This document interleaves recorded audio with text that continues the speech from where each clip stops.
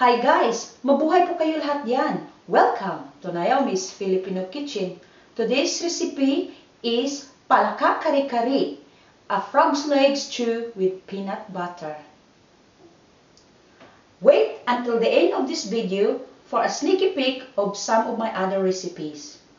Here are the ingredients of today's dish: frog's legs, peanut butter, garlic, chicken stock, cooking oil, onion, string beans, banana blossom, water, ground black pepper, salt, aubergine, and endives. Ideally, we could have used bok choy, but we cannot find bok choy, so we've used endives because they have a nutty flavor.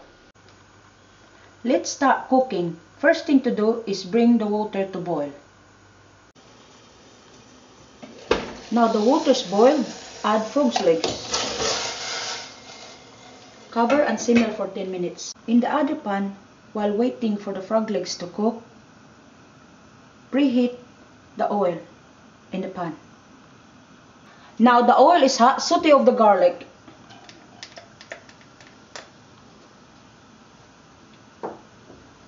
Beef stir.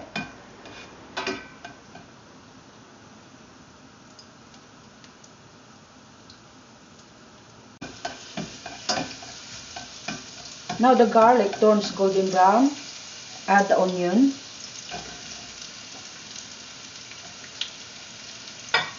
mix it up,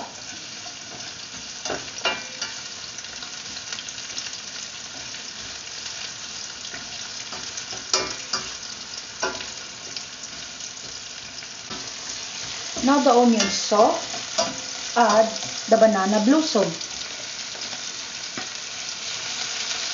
Stir.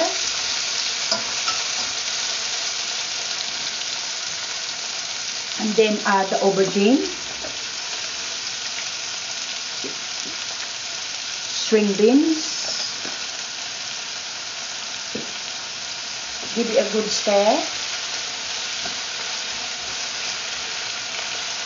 mix it up.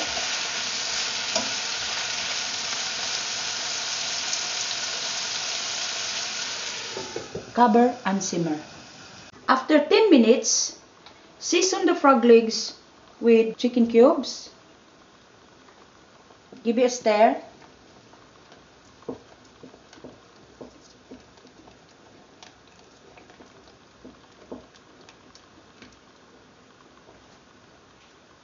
And peanut butter.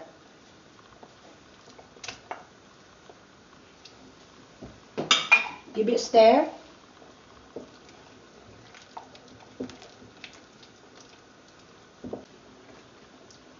Cover and simmer. After 3 minutes, take off from the heat and put aside. After 10 minutes, season with salt,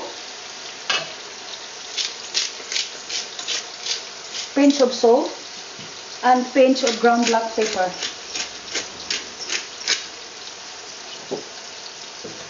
Give it a stir. Mix it up.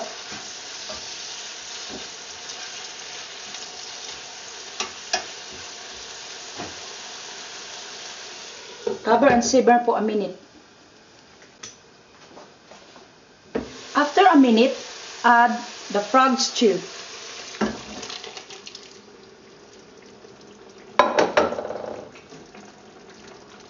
Give it a stir.